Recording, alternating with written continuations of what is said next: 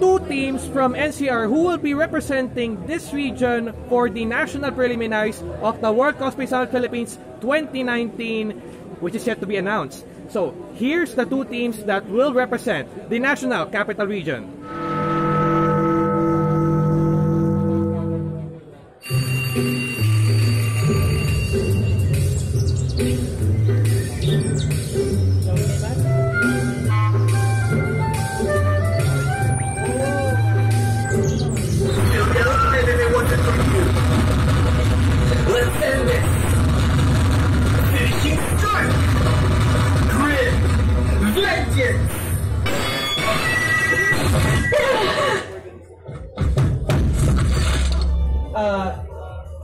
Kamusta naman yung mga other representative dun sa Japan? Are there friendly ba sila? Meron ba kayong mga nakilalang kaibigan, bagong friends?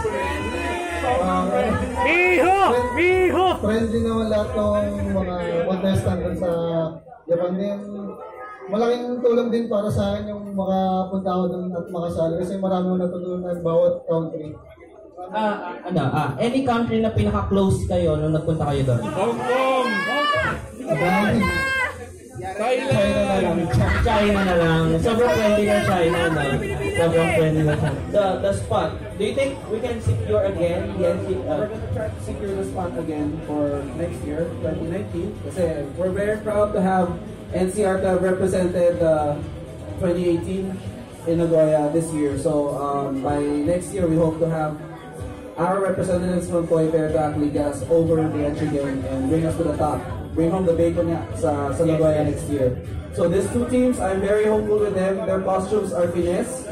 Yes. And with a proper coaching with our with Tessa and Serio, who was like our the reigning champions for WCSPH.